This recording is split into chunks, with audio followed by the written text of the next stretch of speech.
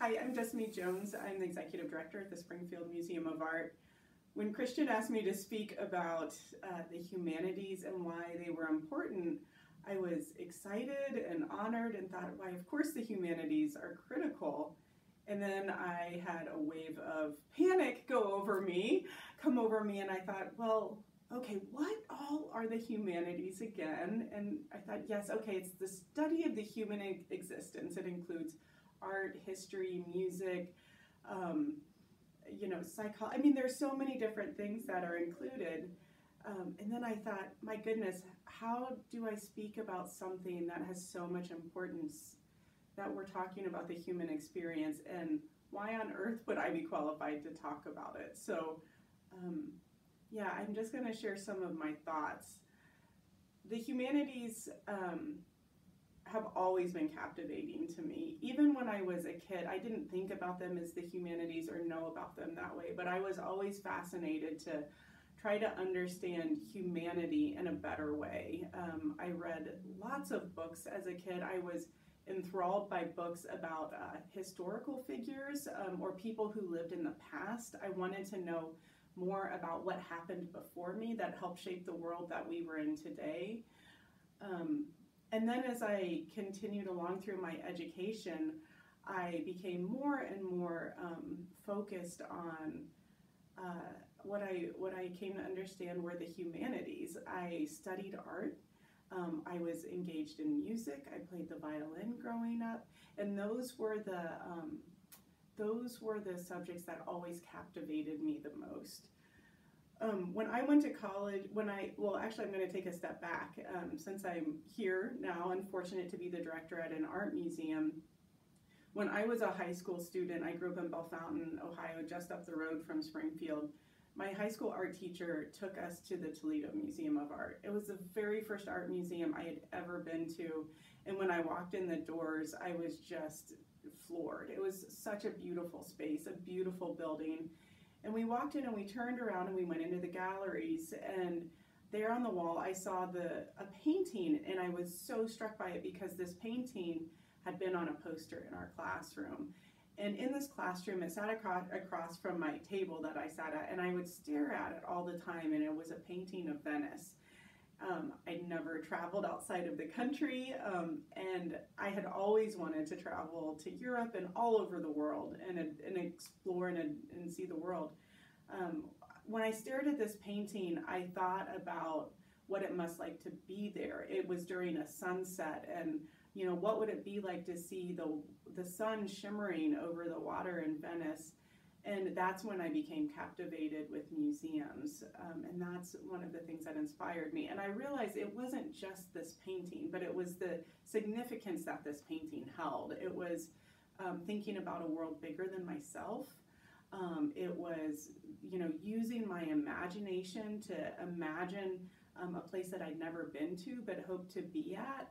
And I realize now all of those thoughts and explorations is truly about what the humanities are about. The humanities help us think about those we interact with. They help us think about how we can better understand our fellow human beings, even though we don't live in their bodies and have their same experiences every day. They help us think about how the world can be a better place and how we grapple with all of the challenges and struggles that we deal with in our day-to-day lives, big and small. And I think that's one of the reasons why the humanities have always been so exciting to me, and also why they can be so challenging to explain. Is in many ways they are ambiguous. And I think it's this ambiguity which is precisely why the humanities are more important than ever for us to explore. Our world is an increasingly complex space, and having a tolerance for ambiguity means that you can hold two opposing viewpoints or two opposing ideas in your head at the same time. Our minds naturally want to reconcile differences and to come out with one point of understanding. The reality is that is not how the world operates.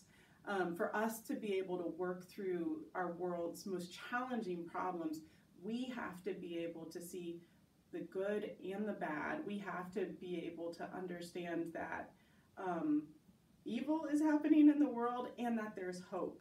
And how we work through those problems is precisely what will help us continue to serve humanity and the world.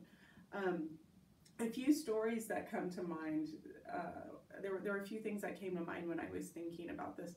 One of them is about a woman named Friedel Dieker Brandeis, and she was in the Terezin concentration camp. And while she was there, she worked with children. She found a way to create artwork with children in the concentration camp. And there's a quote that I have about some of the work that she did. She found ways to help children express themselves, find freedom within an impressive environment, and to communicate their hopes and fears. She, along with a friend, hid about 5,000 drawings that children had created in the concentration camp and preserved them. And those are now on view at a museum. So even though she perished in the concentration camp, she found a way to help some of these children who are in maybe the most oppressive, horrific experience in the history of the world express themselves and think about what it would be like to be out of this box that they were forced into. And there were some of the children who went through that experience that came out on the other side and were able to talk about how she impacted their lives. And I think the humanities, without the humanities, how could we possibly have that opportunity to think about hope in an incredibly impressive situation for children, and to think about how we can make the world a better place. When I was going to graduate school, I was already working in museums for about a decade, and I was really interested to go back to graduate school. And I was trying to figure out, where did I want to go? What exactly did I want to do? And there was a quote that has been so important to me, and it helped lead me to the school that I was thinking about. It's by the great Brazilian educator, Paulo Freire, and he speaks about education. He wrote a book called Pedagogy of the Oppressed. And one of the quotes he has is, education either functions as the instrument which is used to facilitate integration of the younger generation into the logic of the present system and bring about conformity, or it becomes the practice of freedom, the means by which men and women deal critically and creatively with reality and discover how to participate in the transformation of their world. And so this has been an incredibly important quote for me as I think about what it means to be a museum educator, and what now for me it means to be a director of a museum in a community where we want to be for everyone who is here, and how we can help people use an art museum to connect with every part of humanity. I think that's what art and the humanities do best. It helps connect us with each other and with the world around us.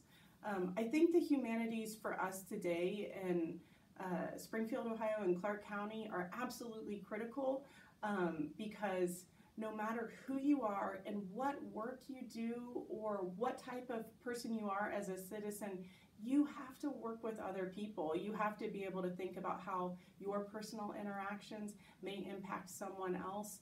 And hopefully we're all doing that with the best hope in mind of how we can do that and move forward and create the best community possible for everyone. Without the humanities, I don't know how we would possibly be able to do that. So that's why I think the humanities are important. I also think here in Springfield, we are so lucky to have a wealth of resources. I feel fortunate to come to one of them every day at work for the Art Museum. We have Wittenberg, we have Clark State, we have a symphony, we have a wonderful library, we have the Westcott House and the Heritage Center and the Hartman Rock Garden. We have all of these different resources, and all of these resources help us explore our human existence here in our specific community in really interesting and complex ways. That's why I think the humanities are important.